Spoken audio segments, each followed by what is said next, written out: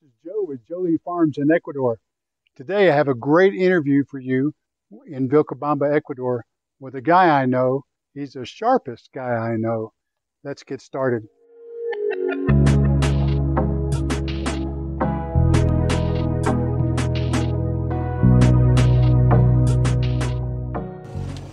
Hey, welcome this morning. We're here with my good friend Wayne. Wayne, how are you? Doing all right. It's a good day today. Nice, bright, sunny. Yes, it is. Thanks for joining us today. You're welcome. Wayne, can you tell us where are you from originally? Well, I grew up in a little town in Wisconsin called Osseo. It's about 30 miles south of Eau Claire. Frigid cold in the wintertime, so that's one of the reasons why I'm here. But it's beautiful here. So, Wayne, how long have you lived in Vilcabamba? 4.5 years. 4.5 years. So, Wayne's been here about 6 months less than we have. We came almost the same time. Almost. Almost. So, Wayne, tell me about your business here in Vilcabamba. Well, I run a sharpening service. It's just a continuation of what I did in the U.S. In Phoenix, Arizona, I was sharpening there and doing pretty much full service sharpening for about 10 years, and I've continued. When I came here, I just brought my tools down. I had a lot of clientele. My clientele mainly went to the executive chefs, the homeowner, for knives and stuff, but it actually expanded much farther than that to where I'm doing scissors for seamstresses, garden implements, just everything. The things that I don't do, like circular saw blades, hand saws I can, and a lot of it is just tooling and also experience. I saw a need for it when I got here because a lot of the knives that I saw were not up to good using quality, and so it was one of those things to where I just brought out my tools, found a place to be, and started working. I can tell you, Wayne sharpens all my machetes. He sharpens my kitchen knives, my pocket knives. He does a wonderful job. And a lot of people here use Wayne for those services. Yeah, a lot of it's just what most people have to work at, I do instinctively. Like with knives and stuff, if you have to fight to cut through a steak, you're doing it wrong, and the knife isn't sharp. And there are simple ways to take care of your knives too. There are the MacGyver methods that I like to tell people about. One, you can use the bottom of your porcelain or ceramic coffee cup. It's about the best stone you'll have in the house. It's like I said, there's just so many ways of doing it. But if you need things repaired, serviced, things of that nature, I can do it. And the oddball things that you're wondering about, like liquid or blender blades, food processor blades, the oddball stuff I do too. It's hard to find somebody to do it, including even serrated knives. There's areas in the States where nobody knows how to do them.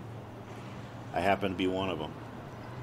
It's just kind of like second nature to me. And plus, down here, I have fun with it. In the States, I was doing close to 2,000 to 3,000 knives a month. That's knives alone. Scissors, more than I care to count. Any form of work implement, that too. So it's just a matter of I was pretty much an all-around sharpening service.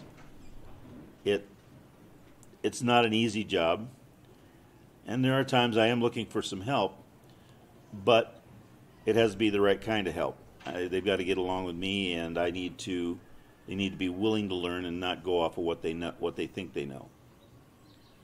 So, Wayne, if someone brought, say, a machete or kitchen knife to you, about how long do you think they would have to wait to have that done, typically? Kitchen knives usually 2 to 3 minutes or 5 minutes max per. But if I've got a line of people, usually I just tell people come back in an hour. Machetes, the same thing. Machetes are a lot more work than kitchen knives. First of all, I have to reapply the edge because normally when they come in, they're beat. Mixed stuff. I'm very fussy on what I do with my work. It has to work right, or I'm not willing to even charge for it, because it's one of those things to where it's my pride and my reputation on the line. That's very important, and Wayne has a good reputation here in Vilcabamba. As I said, a lot of my friends use Wayne. We use him, and we enjoy his work, and his prices are so extremely reasonable. It's not worth trying to do it myself. He's got all the equipment here. What would like a new machete when you buy it out of the hardware store, you'd probably spend 2 to 3 hours getting an edge on it, maybe, and that's if you're lucky. Me, I'm usually done with it in about 15 to 20 minutes, and then you can pick it up and go to work with it.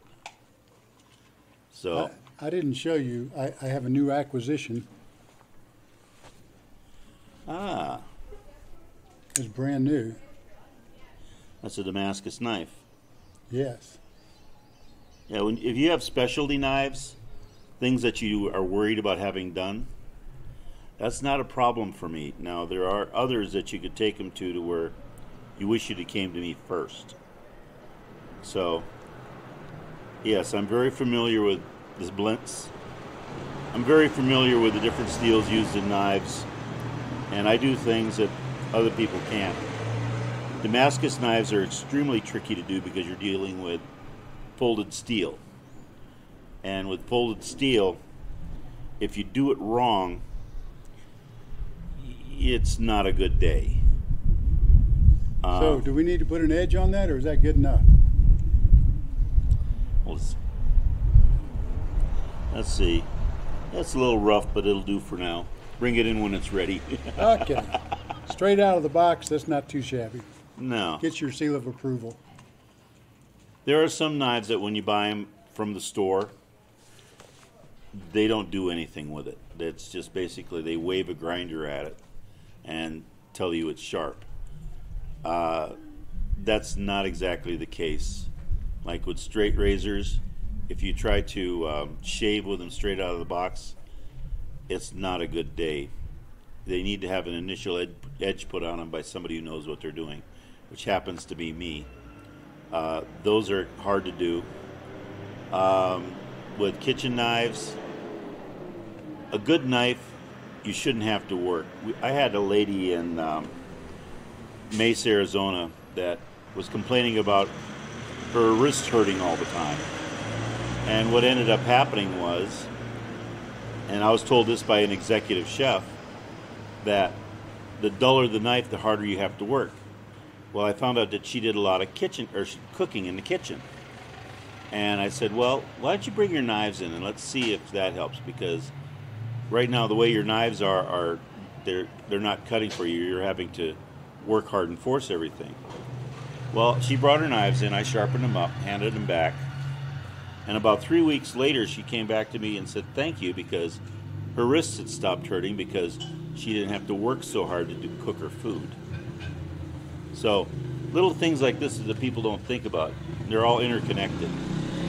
My job is to make things work easier for you so you don't have to work as hard.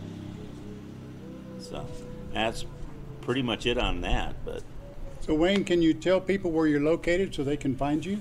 okay, I am on the corner of Juan Montalvo and Boulevard, which is 2 blocks from Cacfe Loja in Park Central and getting towards the Coliseum. Normally I'm only opens on Saturdays from 10 a.m. to 2 p.m. But all other times, if you call the number that's behind us, which is 098-067-0516, I can give you instructions on how to drop them off, and then I'll get to them as the order goes. And also, sometimes during the week I need to come down to my shop and do things, and I get them done a little earlier. And then one of my policies is that when I'm finished, I always like to send you a text to let you know they're ready for pickup. And then you come by when you're ready and call me first, because again, I don't live next to my shop. I will make arrangements for you to pick them up, and we'll just go, and that's the easiest way to do it. But again, the name of my business is, in Spanish, Maestro Sharpening Services, which is Master Sharpening Services.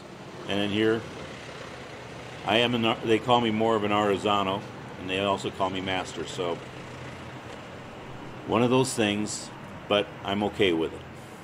It's a sign of respect. Well, at the beginning of this video, the little introduction I made said I was going to introduce you to the sharpest guy I know. Now you know who it is. So I hope you'll come and visit Wayne when you're in Vilcabamba. If you live here, I hope you bring him some business. And this is a noisy corner, which is good for Wayne, for his business. We have a lot of motorcycles, a lot of taxis and trucks. This is kind of typical life on the street here in Vilcabamba. Yeah. And I look forward to seeing you. Or as they would say in Spanish, te esperamos. Sí. So, we thank you so much for tuning in and watching today. We hope that you'll subscribe and give us the thumbs up. Bless you. Have a good day. Ciao.